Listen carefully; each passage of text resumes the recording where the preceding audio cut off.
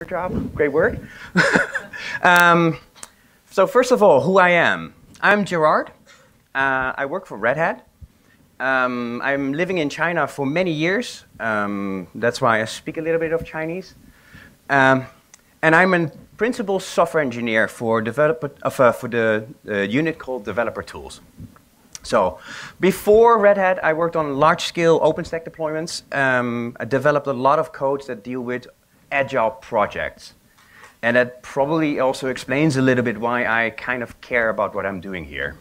So currently, I'm working on container technology. Everything targeting Docker, Kubernetes, Podman, OpenShift, and specifically developer tools. The tools that I develop are all kind of utilizing virtualization to simplify a problem that we're having. These can be libvirtkvm, Hyper-V, hyperkit, and something else that we are doing, machine drivers. So part of my work is that I worked on minikube. Probably people have used that before. It's almost essential if you want to learn about what Kubernetes is. So the project that I worked on at that moment is called minishift. And now working on CodeReady Containers. So developer tools. Developer tools is within Red Hat a division that is kind of focusing on tooling that has to deal with developing container-based applications. Container-based applications is a completely different way of how you should look at your application. And for a lot of people, that was kind of like how to start. So within Red Hat, they saw that there were a lot of tools in the market, Mesosphere and Kubernetes not even a thing yet. And they thought of, well, maybe we need something. And they called it ADB, the Atomic Developer Bundle. They provided different tools to get you going on developing container-based applications. And over time, that developed just like Kubernetes became a thing. More like, well, we should have something that targets specifically how to develop applications targeting that. And that became minishift. So minishift started out as a prototype tool from, I'm not mistaken, Jimmy Dyson. Worked a lot on Kubernetes, but for Red Hat specifically on OpenShift. And he took the source code from minikube, forked it, and changed some stuff, making it work for our purposes, which was good. It deployed a local OpenShift 3.0 cluster. It did it all in one, and it uses a method called OC cluster up. Everybody was happy because it worked. So that tool, being a prototype, was not perfect. So we took up the work and kind of worked on it, trying to make it stable and trying to get the stuff in there that we wanted to see. Because people use this tool eventually as kind of a means to learn about Kubernetes, learn about what OpenShift is, and especially very important, develop and deploy applications in a very reliable way in a cluster that they have at that moment. And especially here, because it is not easy to get Kubernetes up. It's especially not easy to get OpenShift up and running.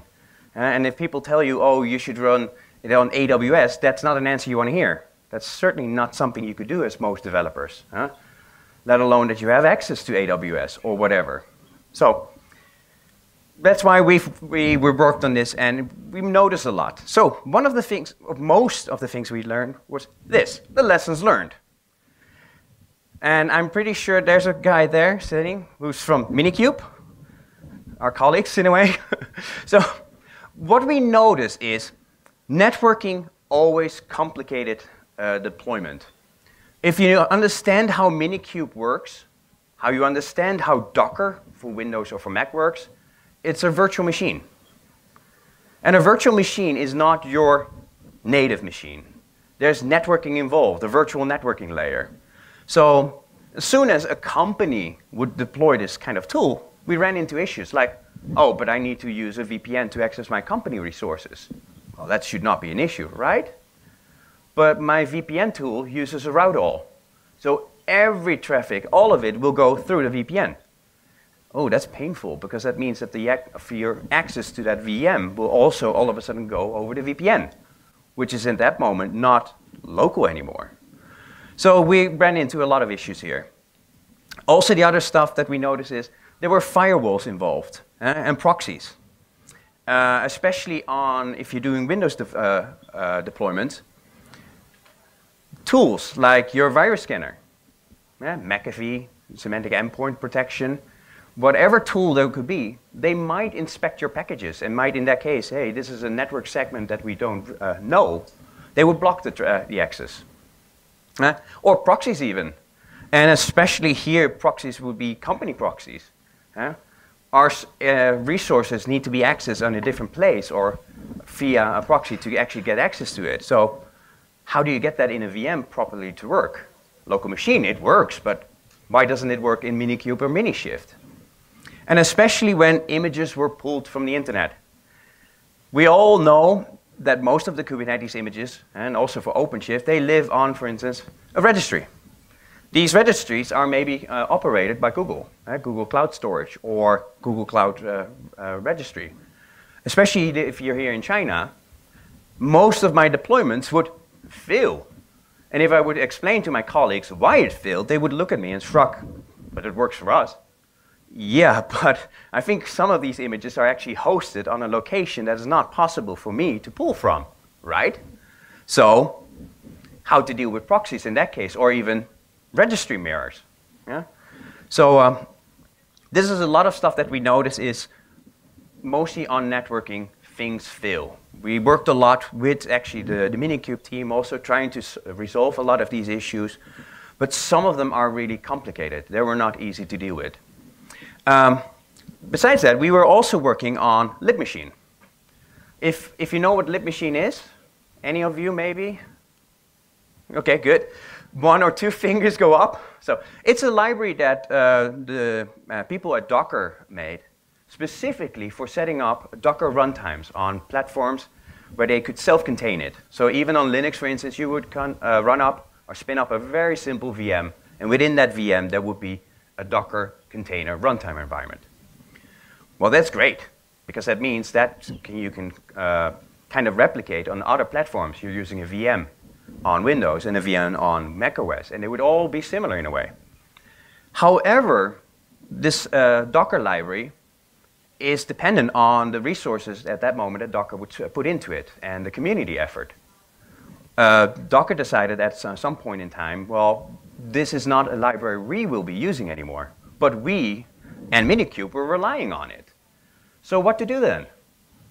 We can try to support it ourselves, and that's kind of what we did. Is we forked off several of these drivers and we created machine drivers. But now it's on our maintenance with minikube, trying to get that stability. And it's hard because we are a small team, but we're looking into what we can do there. But also the other problem that we're still having is we are forked from minikube. So we're not minikube. And we had talked many times with several of these team members what we can do there. We might be able to integrate a way to post-start and pre-start to be able to actually get something in there that we can run our commands for deploying our tools. And a lot of these ideas did formalize, but they were not in the time schedule that we were trying to develop it. One of them that, of course, was integrated was kubeadmin now. But for our case, we would like to have had that earlier, but yeah, unfortunately. So what we did instead is we fixed a lot of these issues, SSH issues, we're trying to get access to the machine, stability issues with networking, especially even in libmachine we had many issues resolving around the idea of localization and internationalization, but we noticed that unfortunately for us, it's very hard to deal with a fork project. It would have been better if we would have done that differently from the beginning. But when we started on the tool, it was a prototype. It was not our project. So, but even the worst part of it was using a non-standard installation method. So it was not like OpenShift in production. And this is a very, very bad thing, because if you're expecting to be able to run your application on this environment, but on your local desktop, it worked, you push it to the cluster, and then all of a sudden it would fail, which usually is the other way around. It works on my machine, but So this was an issue. How are we going to solve that? And unfortunately, this was also not a thing that they were able to solve for us because, hey, you want a single node cluster, right? So now I'm going to talk a little bit about what then OpenShift 4, CodeReady Containers, and Cluster API is. So OpenShift 4 is a new version. Yay. But just like the previous version of OpenShift, it provides everything you want to get your source to running an application, what we call source to image. But it provides with that a lot more. It becomes a trusted enterprise Kubernetes solution, highly available, which actually is for us a thing that we don't need. An installer provisioned infrastructure, auto update, operators, and it would be deployed on Red Hat CoreOS. But yeah, we want to provide a developer tool that you could run on your local machine. And they even came with, well, there's a new installer. This new installer is also a product from the lessons they learned related to the installers they had. They had Ansible scripts and stuff, and they had different installation methods, and it didn't work for us. So they looked at that and they came up, well, we'll have a new installer. And the new installer will kind of work as what we will do with, for instance, the Cluster API. It targets, for example, the cloud providers. When the first release came out, they targeted AWS specifically. But now over time it will support Azure. It will also support to bring your own hardware and stuff. But usually what it will do is it will try to maintain the nodes in the cluster. And this is what we call the installer provided infrastructure, IPI. With that, it will create nodes that run CoreOS, Red Hat CoreOS. To do that, it actually creates minimal bootstrap and master nodes to form that control plane. This is all kind of like as what a cluster API would expect. So, and after that, worker nodes are created using that cluster API. So how will that look like? So this is, for instance, your cloud provider. See it as your AWS or something else. It will create an initial bootstrap VM. This bootstrap VM actually encompasses kind of like an etcd. It's an initial start for your cluster. It's an ephemeral VM. It means that this VM will not stay around. After the cluster has been created, this VM is not needed anymore. So it will start it up, and it will start the installation according to the things you've provided, the setting files. It uses Ignition for that, and at that same moment, with Terraform, it has created several masters to create your high available environment. And then it will wait around for the master nodes until the bootstrap VM is completely ready and serves up the configuration file that is needed to deploy the master nodes. So you will never have a master node that is specific to be started first and has all the resources to create the other ones. No, all the masters will be provisioned and started and created at the same time with the information from the bootstrap VM. So after that is done, you get rid of the bootstrap VM. After that, Cluster API comes into play. So the Cluster API is a way to deal with the creation of nodes within a very general way. For instance, if you want to create nodes on a platform like Amazon, you don't want to know and specifically want to know the Amazon API to talk from your cluster how to create these nodes. So for day one, there's an installation of the cluster, and for day two operations, it deals with management, how to scale out, how to maintain them. So this is what it will look like then. After the masters are created, the cluster is ready in a way, but you can't run a workload. The masters, the control plane, is marked as tainted. I will not run your workload. So at that moment, it will just instruct, I want worker nodes now. And these work like, kind of like any kind of resource, kind of like a replica set or a deployment set. I'm telling it, I want several of these. And therefore, the workers will be created. And it follows the same procedure in a way.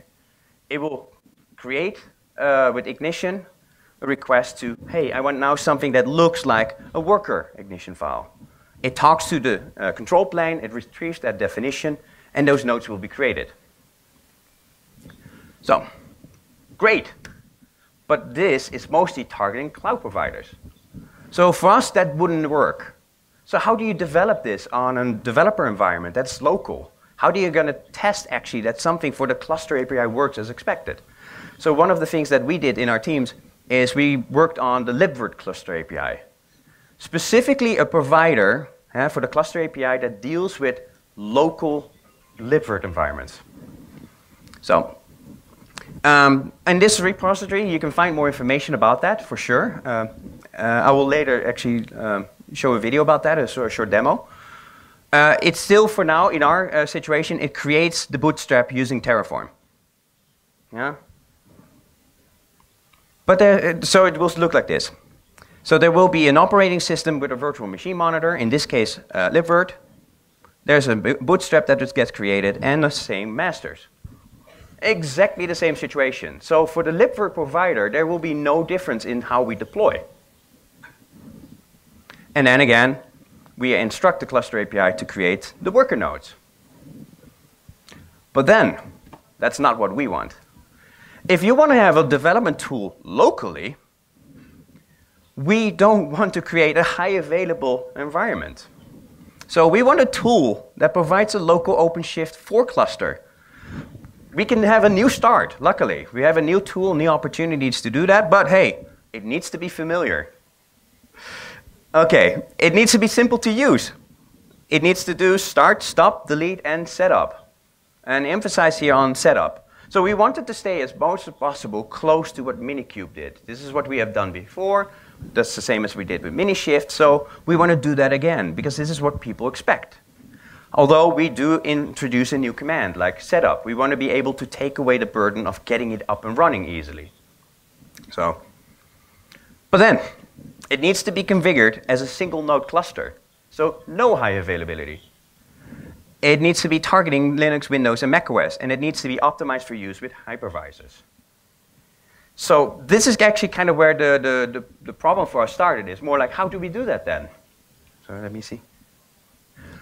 So we created a single node cluster according to this repo, where we prefer to deploy master and worker on a machine in a single VM instance, which means that we needed to disable certain things. Yeah? We untaint the virtual machine. And now what we do at the end is we create actually a VM image. Very simple. We bundle it up. This took away the problem for us that we had with actual packaging it up. Because when we did an installation before with minishift, people would start it. It will pull images from the network. We would touch remote registries. These might not work because there was no network connectivity or it was burdened. So now you download a whole bundle of a VM, and at that moment when you do start, it unpacks it, it starts the VM, and everything is there. So the only problems that you will encounter is the cluster is up, and then. So if the network is then unavailable, that's a different situation. At least you have your cluster. Yeah? So people said, but hey, but then I have a download with 1.9 G or more. Well, if you do a stop, start, delete, start, delete, stop, whatever in order you do that, as soon as you deleted something before with minishift or minikube, this whole process of repulling happens again. And you're also pulling in that same amount of data. So wouldn't it be better then in that case to use a VM? And at least what we got is it's a reliable way. At least for our situation, this works perfectly. If we want to do nightly releases, for instance, of OpenShift or even Kubernetes, it's slightly more difficult because we're not going to create these images, although we're now considering maybe actually to do that. Yeah? So, but then there's another thing. People still actually want to be able to scale out the machine set. They ask us, but now I have that single node VM, the single node cluster. Is it possible to actually use the cluster API? Yes, it is.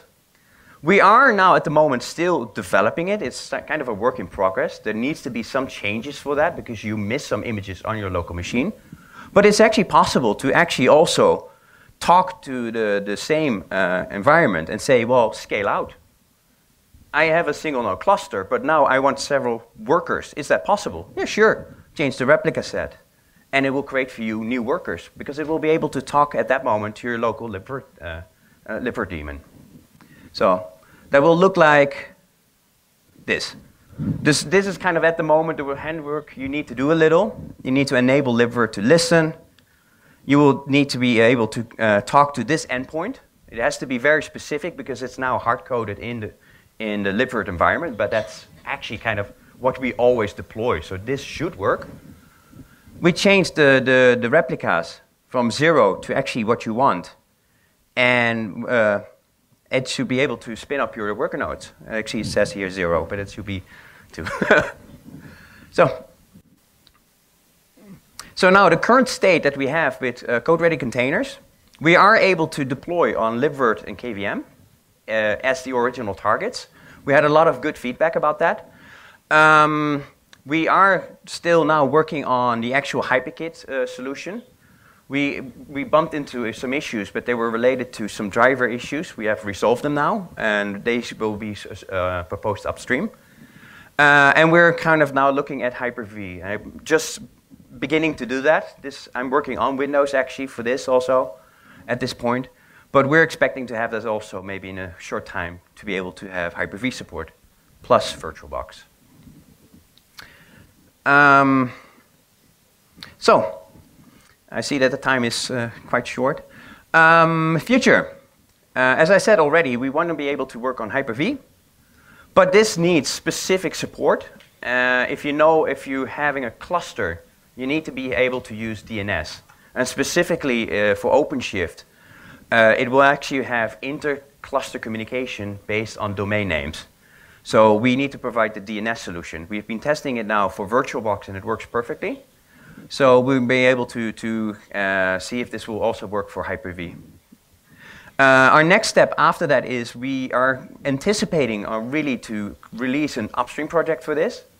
Minishift was always upstream first, but unfortunately for this situation now is how OpenShift got released. We have to kind of do the reverse. We're now looking at if Fedora CoreOS will have an image for that, or CentOS, to provide our basis for that. But the other stuff that we're actually also looking into is done, well, besides that, we could also integrate tools for Podman and Builder. We have been working before with people who did the Boot to Podman project for that. And we're trying to see if we can help out with harmonizing some of these images and tooling set for that. We're also looking at the machine drivers again, especially for minikube. This will be very helpful.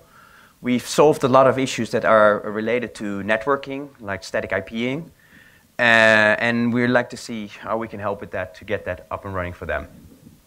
And more cooperation, hopefully, in the future with them. So, the how about then? I've talked about possible multi-node clusters on libvirt, which is kind of similar in the sense of like getting it onto a cloud provider, because there is a provider for that. But how about Hyper-V then? At the moment, there is no support or no cluster API targeting Hyper-Vs particularly. There's now work ongoing for Azure, and we hope to leverage a lot of the same things.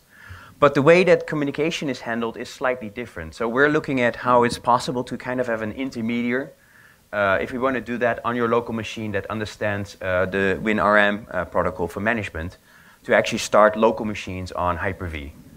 This is very preliminary. We haven't made any decision. We kind of have the same problem for hyperkit. Hyperkit itself has no management tooling whatsoever. So there are no tools actually to easily deal with lifecycle of that. So is there something that we might have to create for that if we really want to create a local cluster API provider for that? And these are questions that we have, and we would like seriously to hear from people what their thoughts about that is. So I will stop here. I would like to thank you. That's my WeChat, if you want to sync up and talk to me.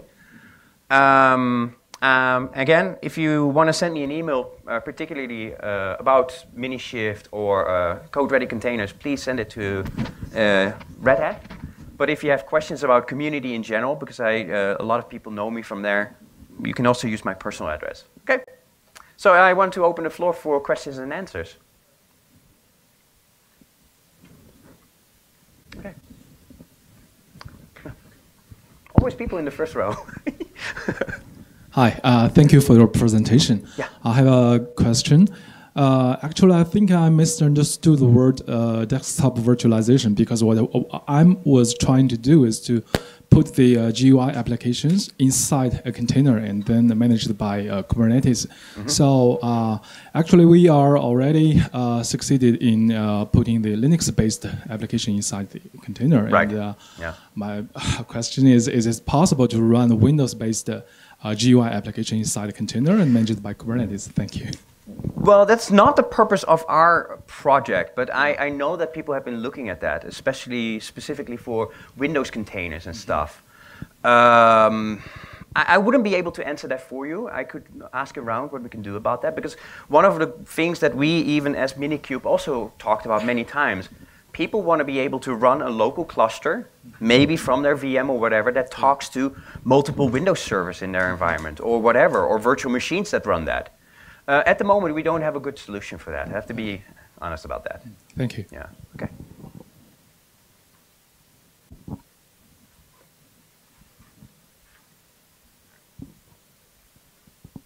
I use CRC, and it already is a much better experience compared to running CRC. Great. CP4 on AWS. So my question is this. So in minishift, there is the profile command.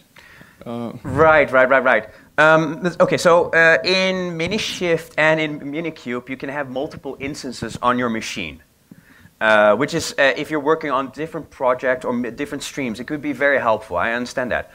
For minishift, this was possible, and for minikube, because the resources that you would use on a machine were kind of quite minimal. It wasn't that much. So at this moment, since we're quite early with CodeReady Containers, we have decided to be now a single profile, a single instance.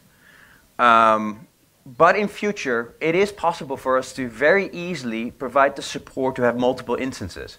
We have everything in our code base already handling this. There are multiple ways to talk to the VM. We have names properly coded for that. We could even have multiple virtual machines within an instance, like for instance a master and a worker. So we already have support for multi-node cluster. So we have support for that in future, but at this point in time, it's not something we have focused on. We've now only got the first alpha release out for, I think, is it 3-4 weeks? So it's very early on, but I would definitely see people requesting it. So yes, it's an option. It's possible. I just can't tell you when. Okay. Well, I would like to thank everybody then. If there are more questions, may you enter. Okay, thank you.